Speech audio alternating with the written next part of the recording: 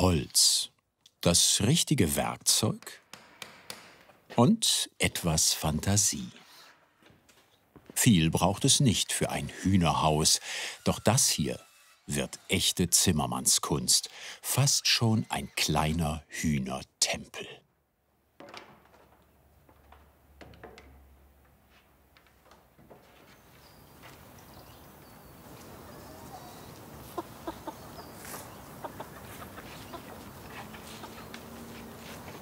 Ein Hühnerhaus mit asiatischem Touch für 5 chinesische Zwerghühner.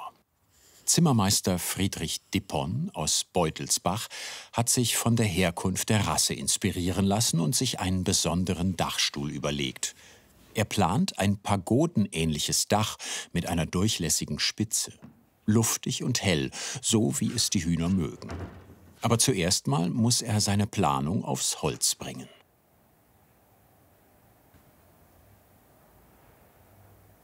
Wir machen hier jetzt einen Aufriss, indem man nur das Nötigste einzeichnet.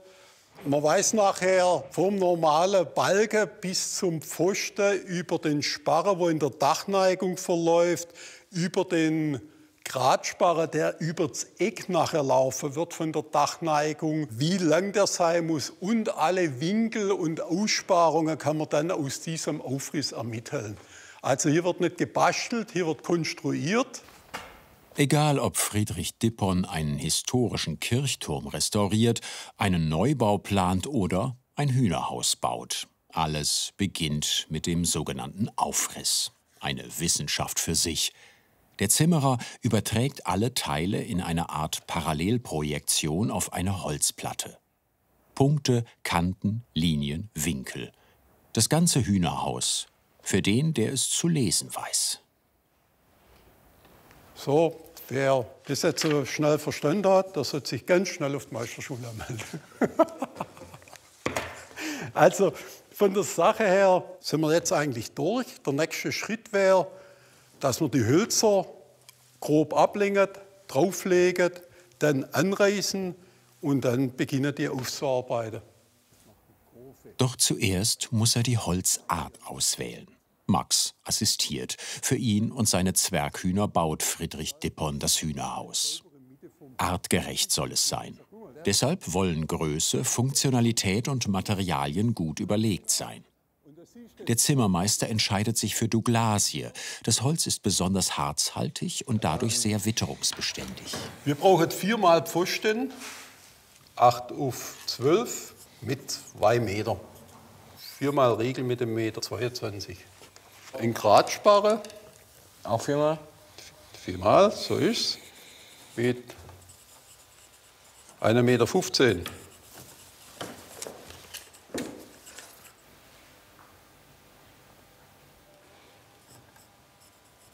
Den machen wir jetzt mal 75 Zentimeter lang. 4 mal Sparren, normalen Sparren? Ja.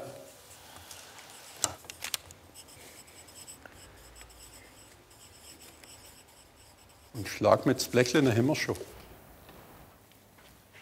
Jetzt geht's an die Kappsäge und die ist ziemlich laut. Das sind ja die Grade, die wir da vorher rausgesucht haben. Die Balken müssen zunächst auf Länge gebracht werden. Der Zimmermann spricht vom Abbinden. Gemeint ist das Vorbereiten der Hölzer für die Holzkonstruktion.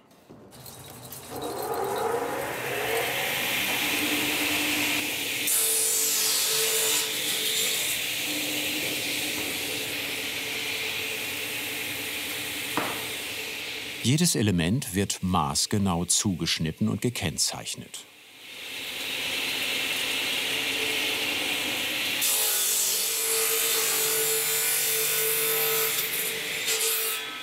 Das Holz fürs Hühnerhaus soll naturbelassen bleiben. Dadurch vergraut es zwar schneller, solange das Regenwasser aber ablaufen kann, hält es auch ohne Holzschutzmittel. 20 Jahre und länger.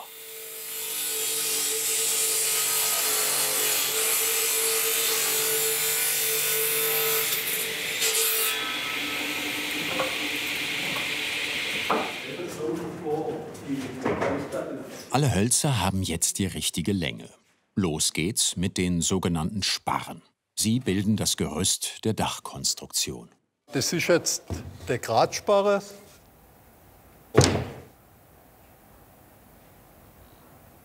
Wir fangen immer von der Länge her mit den längsten an, damit man, falls man sich verschneidet, mit dem Holz noch irgendwas anderes machen kann. So ist der Plan. Das ist einfach so angewohnt.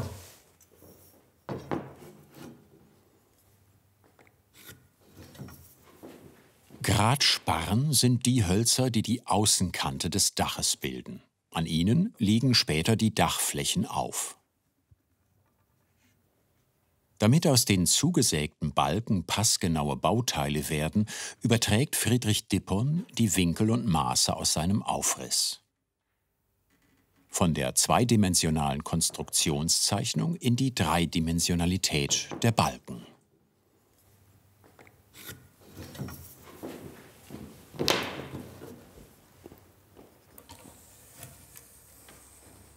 Hier sind räumliches Sehen, darstellende Geometrie und Mathematik gefragt. Ein Rechen- oder Messfehler reicht, damit nichts zueinander passt.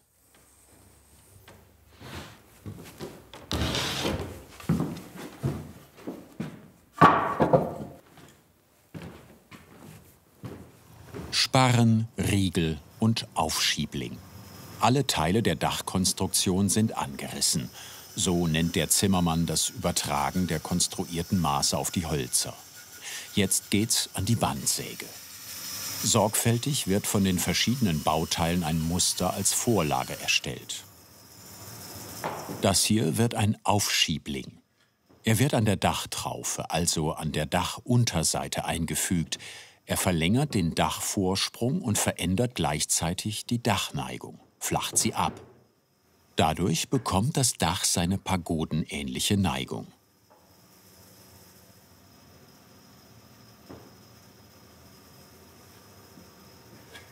Den fertigen Aufschiebling nutzt Friedrich Dippon als Schablone und kopiert ihn auf weitere Hölzer. Das spart Zeit.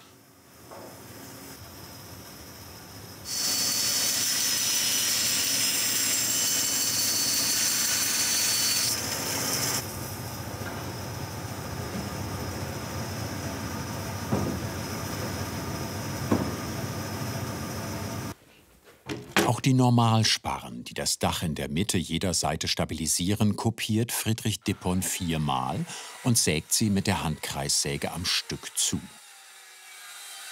Die Neigung des Sägeblattes gibt den Winkel vor. Auch die hat der Zimmermeister schon im Aufriss festgelegt. Den Balken hat Frieder Dippon so geschickt angerissen, dass die kurzen Teile, die übrig bleiben, die Dachbalken für die Laterne, also die Dachspitze, ergeben.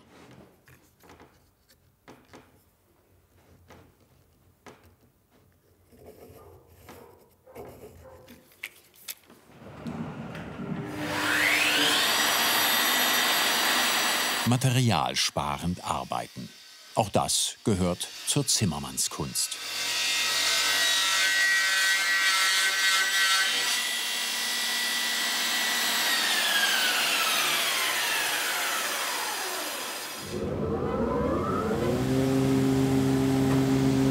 An der Fräse legt Frieder noch einmal Hand an den Gratsparren, das Herzstück des Daches. Hier muss jeder Winkel und jede Aussparung genau sitzen.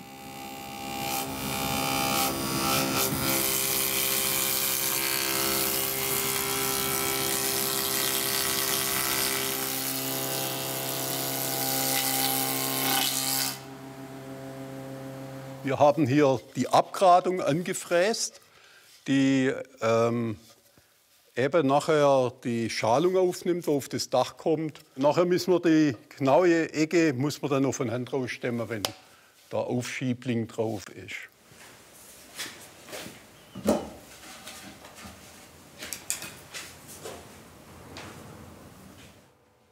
Die einzelnen Puzzleteile des Dachstuhls sind fertig. Jetzt wird es spannend, obwohl alles zusammenpasst.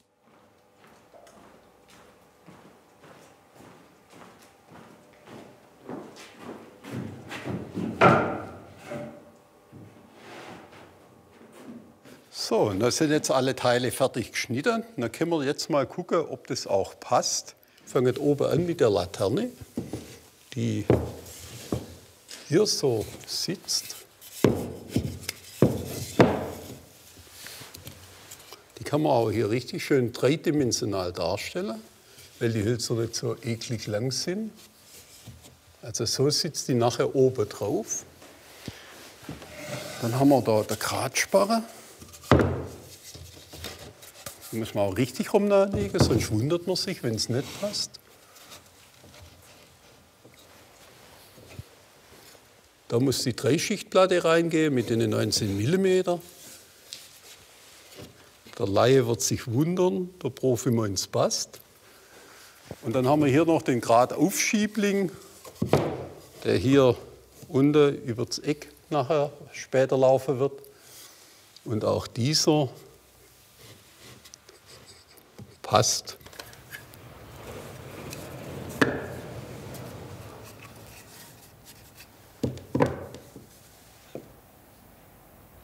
Alle Teile sind also perfekt vorbereitet. Nehmen wir gerade 2 Pfosten. So, und da ablegen. Nächste rüber. Friedrich Dippon und Max können das Grundgerüst jetzt zusammensetzen, wie bei einem dreidimensionalen Puzzle.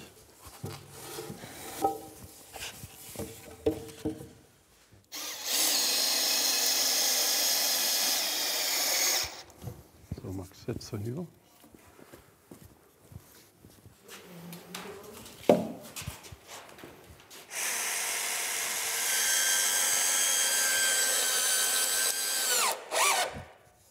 Das unten ein bisschen herziehen.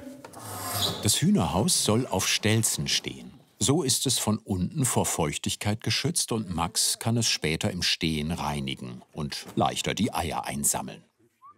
Zusätzlich bietet es den Hühnern darunter im Sommer Schatten und Schutz vor Raubvögeln.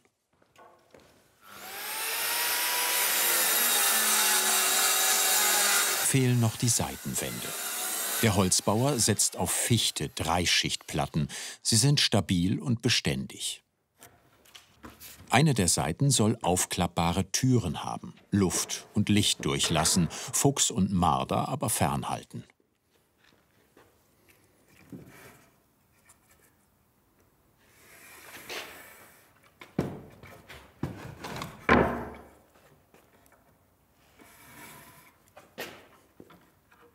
Auch hier hat der Zimmerer eine meisterhafte Idee.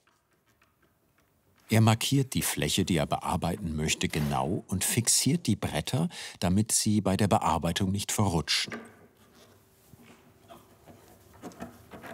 Und dann fräst er mit der Handfräse ca. 1 cm tief im immer gleichen Abstand in das Brett.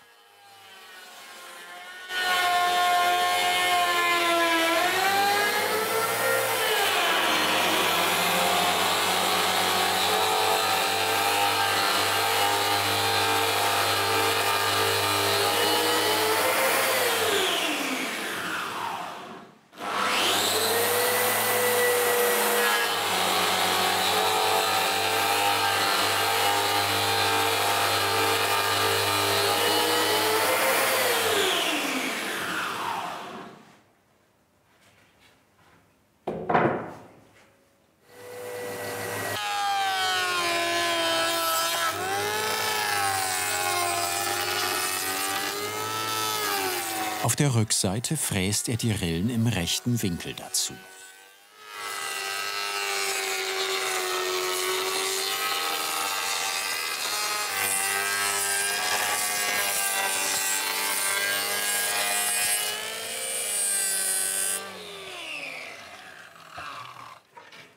Das Ergebnis dekorativ und funktional. Hier kann sich der Marder die Zähne ausbeißen. Nun geht es an den Bau der Dachspitze. Eine sogenannte Laterne soll dem Hühnertempel die Krone aufsetzen. Ein optischer Gag, der aber auch wichtig für das Raumklima im Stall ist. Durch den turmartigen Aufbau kann die warme Luft aus dem Inneren des Stalls nach oben ziehen und frische Luft durch die Öffnungen an den Seitenwänden nachströmen. Das ist wichtig und schützt gegen Schimmelbildung und Milbenbefall. Schön windig, jawohl.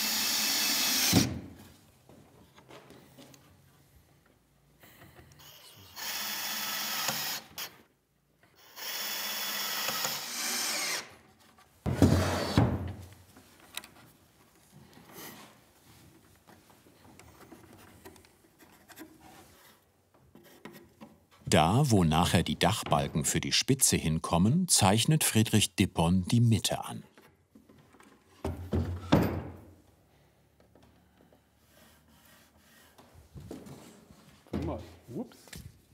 Für das spitze Dach kommen die kurzen Gratsparren zum Einsatz. Sie passen perfekt ineinander.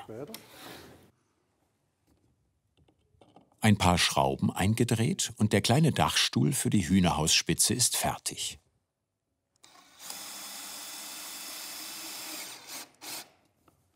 Noch mal eine.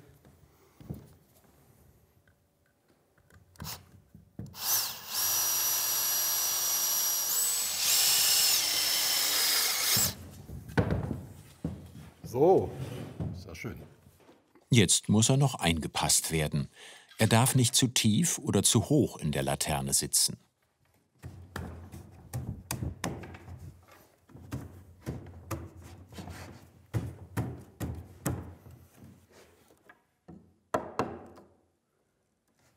Sodass nachher die Platte sauber unterschließt.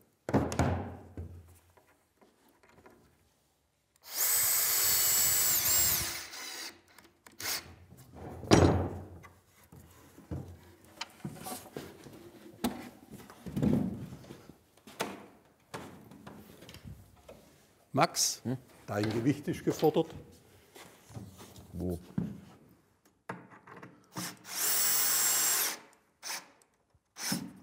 So. Sitzt, passt, wackelt und hat Luft.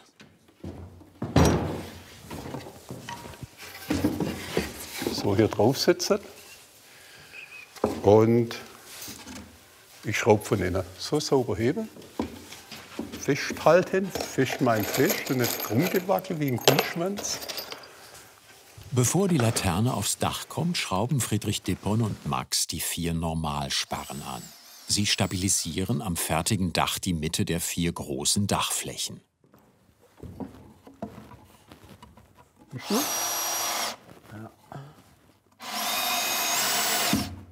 Schon Muggesägerle daneben. Die kleinste schwäbische Maßeinheit.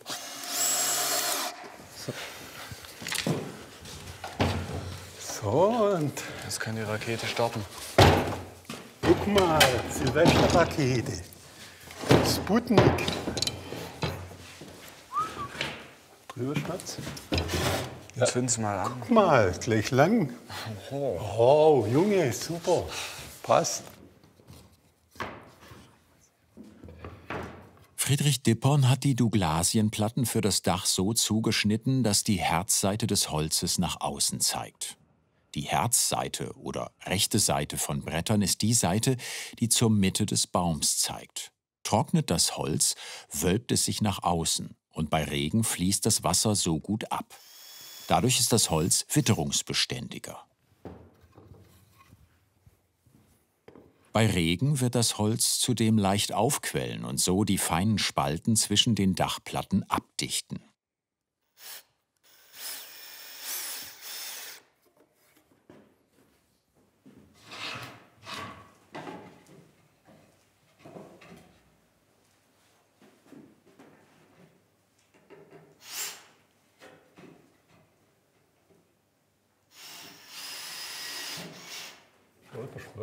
So. Die Rakete ist startklar. Es geht auf die Startrampe. Da kannst du nicht hören auf. Weißt du, nimmst du unten in die Hölzer. Ja, genau. Jetzt machst du halt eine neue. So, und jetzt zweimal. So.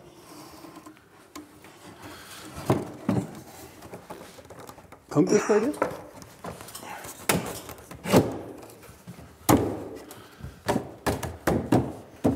So, jawohl. Müssen wir da kurz noch eine Mitte machen. Wieder 18. Die Gratsparren passen perfekt in die Ecken. Die Voraussetzung für ein stabiles Dach steht. Leg mal drüber an, weißt du, sehen wir, weil die passen.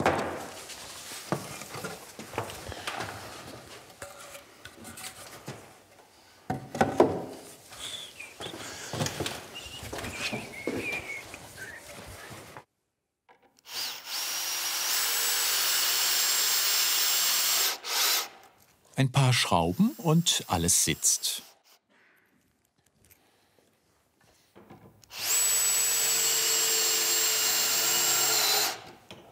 Nicht viele Hühnerhäuser haben so einen meisterhaften Dachstuhl. Max' chinesische Zwerghühner werden es hoffentlich zu schätzen wissen.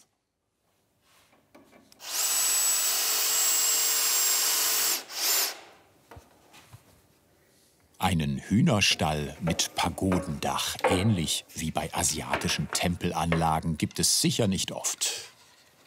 So, das, was wir hier jetzt sehen, ist ein Gradaufschiebling. Der erzeugt mit dem Normaldachaufschiebling den Dachknick. Das wollten wir, damit wir hier diesen asiatischen Stil kriegen, nämlich das Dach einer Pagode, die eben davon lebt, Dachvorsprung, das Verhältnis von Aufschiebling zur Dachfläche und dann eben oben die Laterne, gemeinsam mit diesen Jalousetten gibt es so einen asiatischen Flair. Ja, wegen dem schrauben wir das jetzt auch mal hin.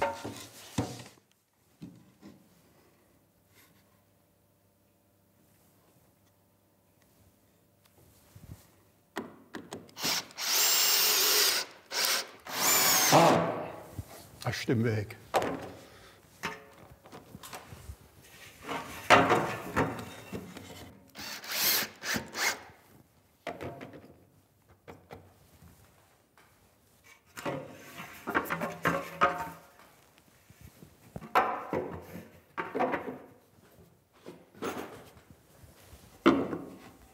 Mit dem Richtscheit überprüft Friedrich Dippon ein letztes Mal, ob die Aufschieblinge für den Dachvorsprung im Wasser sind und richtig auf der Dachkonstruktion, den Sparren, sitzen.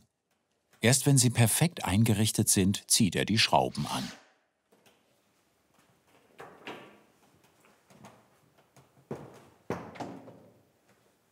Wir haben das auch mit der Tischfräse rausgefräst, hier mit der Kreissäge abgefräst.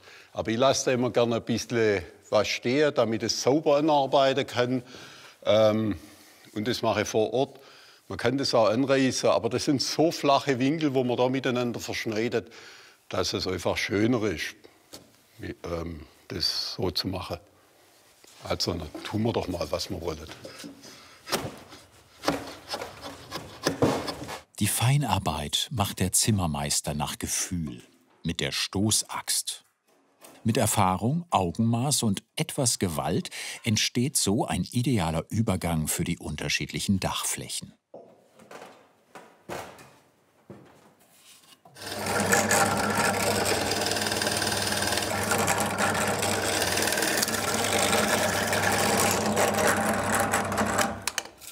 Max baut in der Zwischenzeit die Hühnerleiter. Auch die wird stabil und unverwüstlich. Die Löcher für die Sprossen bohrt er in immer gleichen Abständen ins Holz.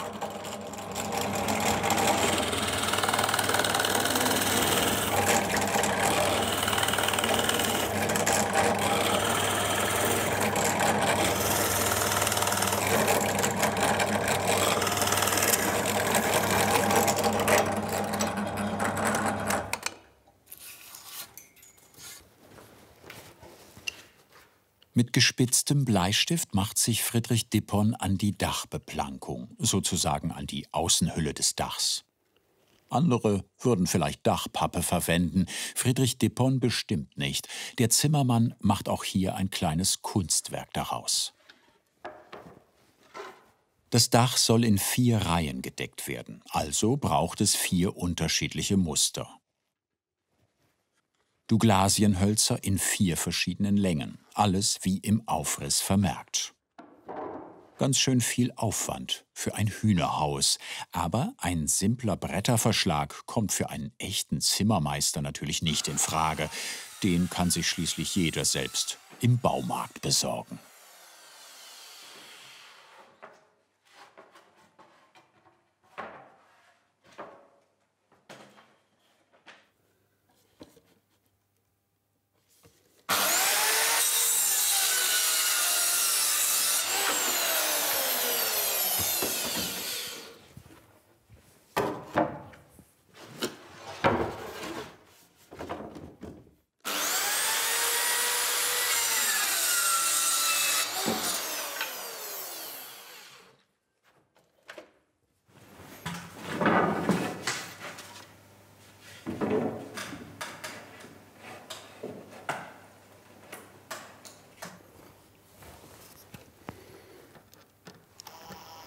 Jetzt geht's ans Dachdecken. Der Zimmermeister beginnt von der unteren Seite aus, der sogenannten Traufe.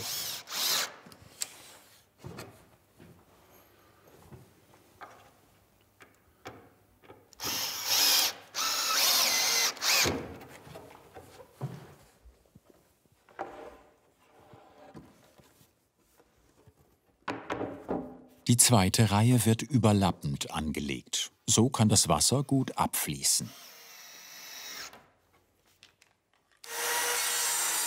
Und was nicht passt, wird mit der Handkreissäge passend gemacht.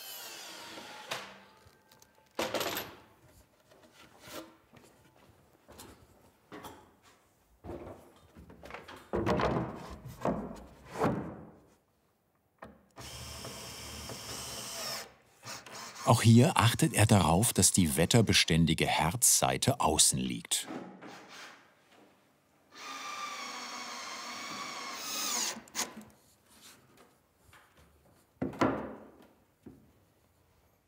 Selbst aus der Hühnerperspektive kann sich die Dachkonstruktion sehen lassen. Dann guck mal. Das ist die Hühnerseite. Das noch inne. Jetzt fehlt nur noch die Hühnerleiter, damit die Hennen auch ins Haus reinkommen. Die hat Max schon fast fertig. Löcher und Sprossen haben fast den gleichen Durchmesser. So halten sie ohne Leim.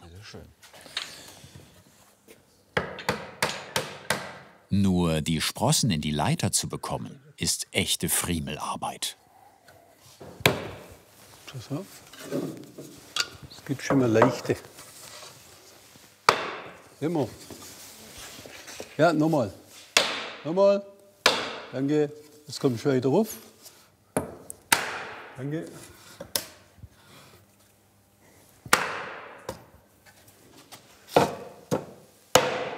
Ah, jetzt ist gut. Komm, Test.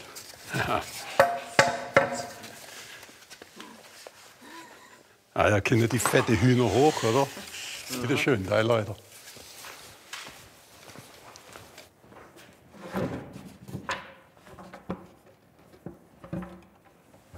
Der Boden wird eingelegt und ist leicht herausnehmbar.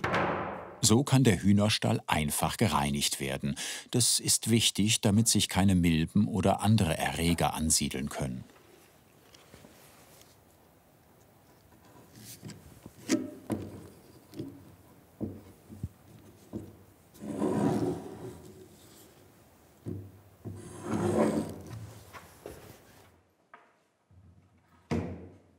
Jetzt braucht es nur noch eine Klappe für den Eingang.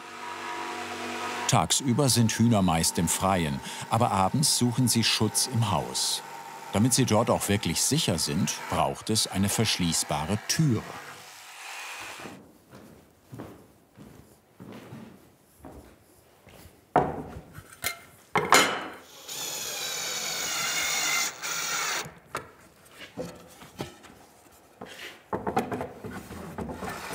Die beiden Aluprofile dienen als Führung für die Tür.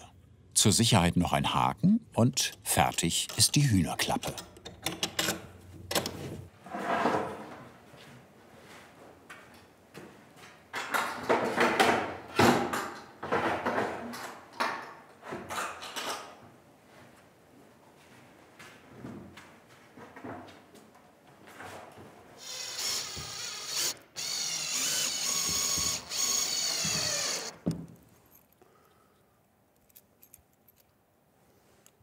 Jetzt müssen die Wände dran. Freihändig alleine ist das schwierig, deshalb hat sich der Holzbauer eine Leiste als Montagehilfe angeschraubt, auf der er die Wandplatten abstellen kann. So kann er auch ohne Helfer die Bretter mit den Pfosten und Riegeln verschrauben und die Leiste kommt nachher wieder weg.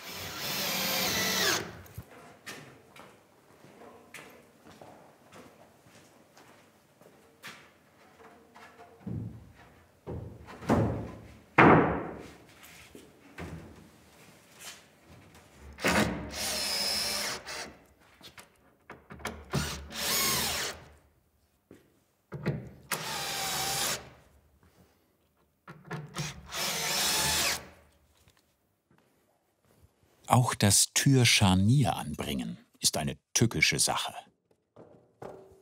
Denn nur wenn die Türen den richtigen Abstand haben, schließen sie sauber. Friedrich Dippon benutzt eine selbstgebaute Schablone, die er an den Türen mit Schraubzwingen anbringt. Durch die vorgebohrten Löcher sollen die Bohrlöcher an den Türen und am Haus den exakt gleichen Abstand haben.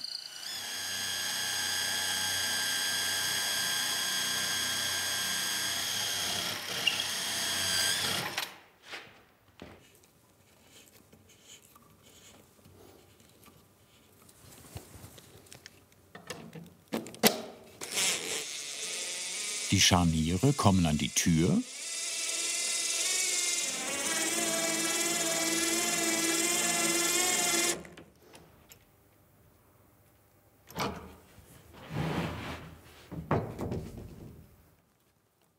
und das passende Gegenstück direkt ans Haus.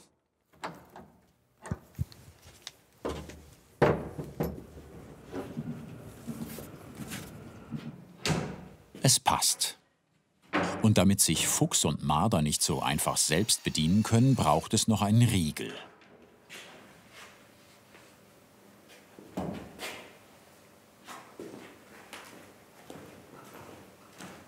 Jetzt geht's an die Inneneinrichtung.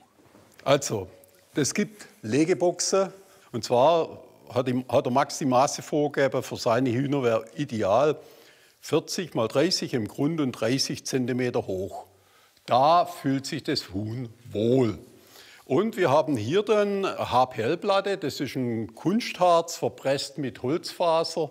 Und das Material wird sonst als Fassade oder als Tischplatte im Freien verwendet und ist unwitterungsbeständig.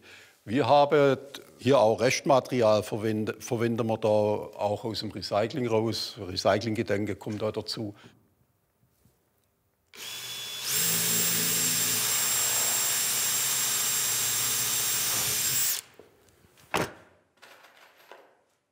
In die Löcher kommen sogenannte Blindnieten. Sie funktionieren ähnlich wie Spreizdübel. Mit der Nietenzange wird der Stift in die Niete gedrückt. Die Niete spreizt sich im Inneren und verbindet so die Platten mit dem Aluprofil.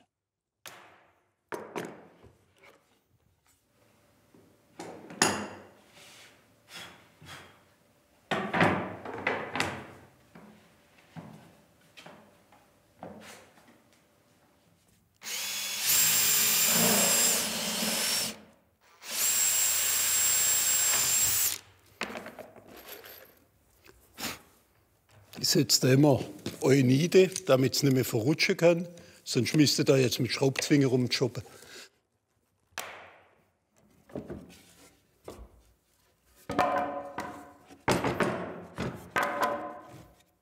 Die Legeboxen sind das Herzstück des Hühnerhauses. Nur wenn sich die Hennen wohlfühlen, werden sie hier ihre Eier legen.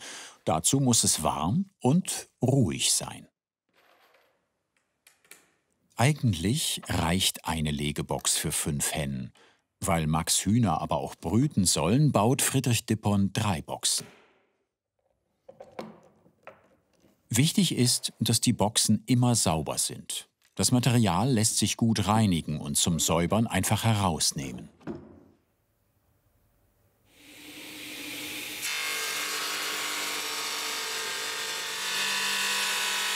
Auch das Kotbrett für die Sitzstange sägt Friedrich Dippon aus einer HPL-Platte. Genau wie die Legeboxen soll es herausnehmbar sein. Breit genug, dass der Kot des Huhnes auch auf dem Brett landet und nicht auf dem Boden. Denn nur dann lässt sich der Stall gut sauber halten.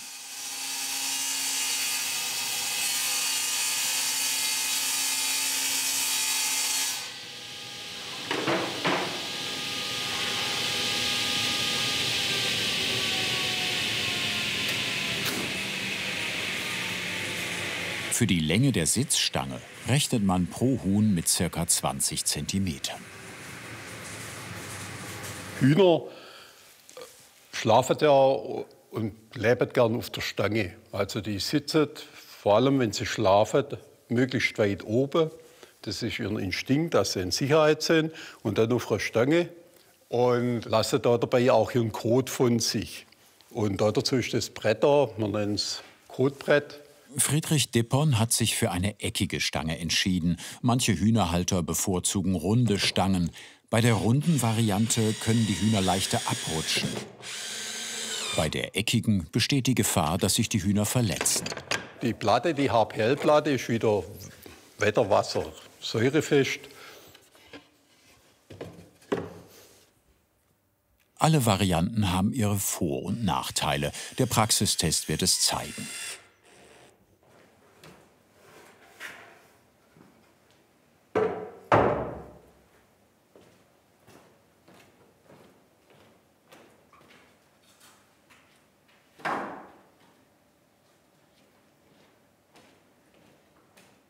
Das Haus ist fertig. Jetzt muss es nur noch zu den Hühnern.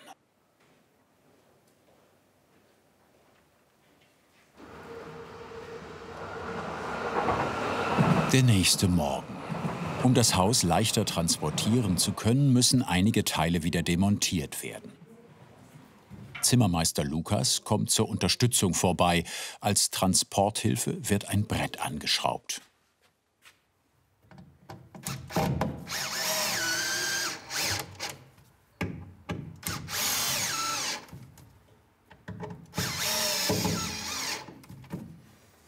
Gut, das wisst ihr.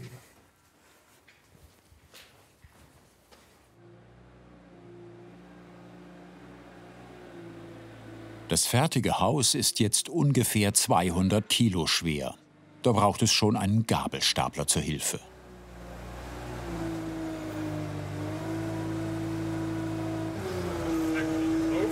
Genau, Max.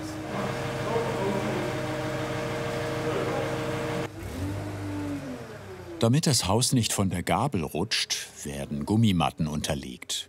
Das Schmuckstück soll beim Transport keinen Schaden nehmen. Immerhin, durchs Hoftor passt es noch.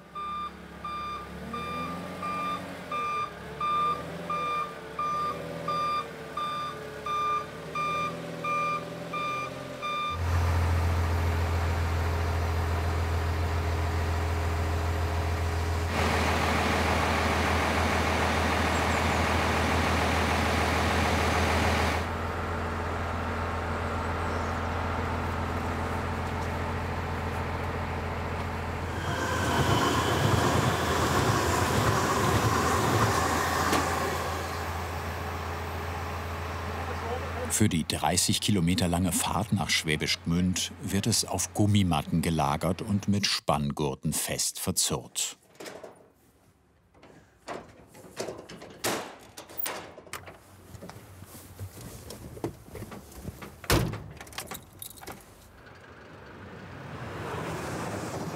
Und ab geht's zu Max Hühnern.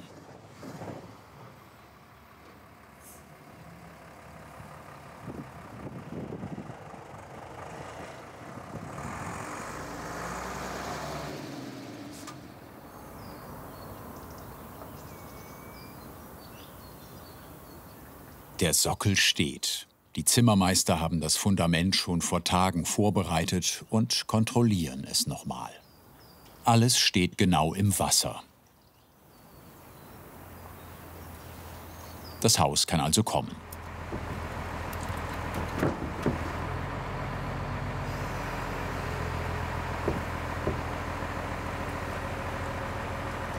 Ja, der stellt sich jetzt auf. Pass auf mit deinem Kopf. Okay. Und jetzt unten umdrücken. So. So, und jetzt einmal drehen.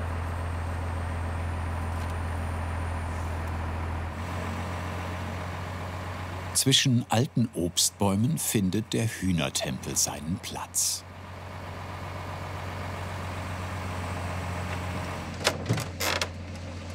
Gut, sitzt. Wie aus dem Setzkasten. Alles passt wieder problemlos ineinander. Das sieht zwar dann ein bisschen doof aus, aber Schatz.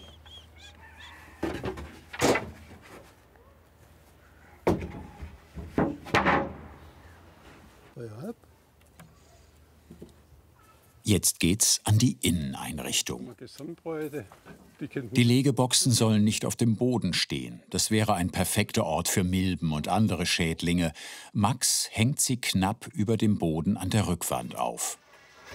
Als Halterung für die Legeboxen reichen ein paar einfache Haken.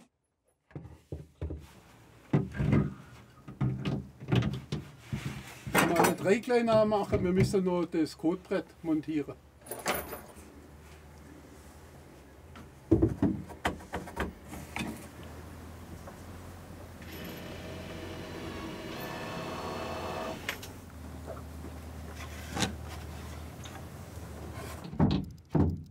Bis du erst 5-mal machst. Das Schlafzimmer der Hühner. Die Hühnerstange mit Kotbrett wird im oberen Drittel installiert. Zurückklemmen, jawohl, das hebt nämlich nur über den Türmechanismus. Jawohl, perfekt.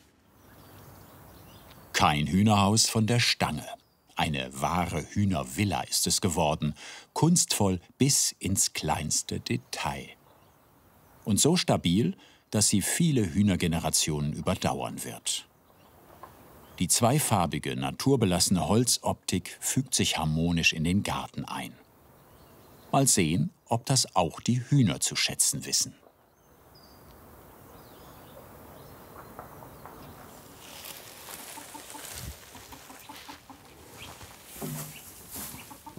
Noch etwas Futter, Wasser und Heu, schon wird's gemütlich.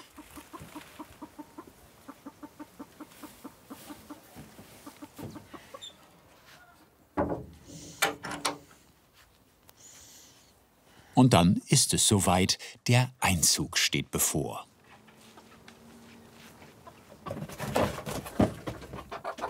Ihr neues Zuhause.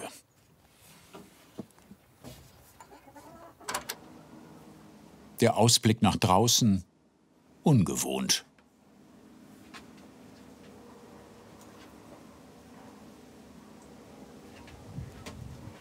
Klappe auf.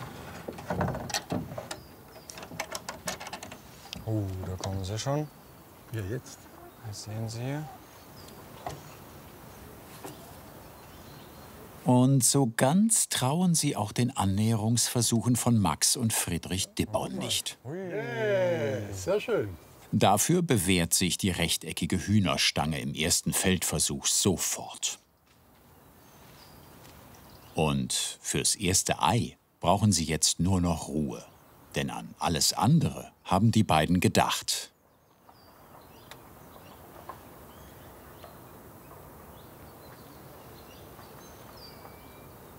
Sie sind sich jedenfalls sicher, bald gibt es hier Eier von glücklichen Hühnern.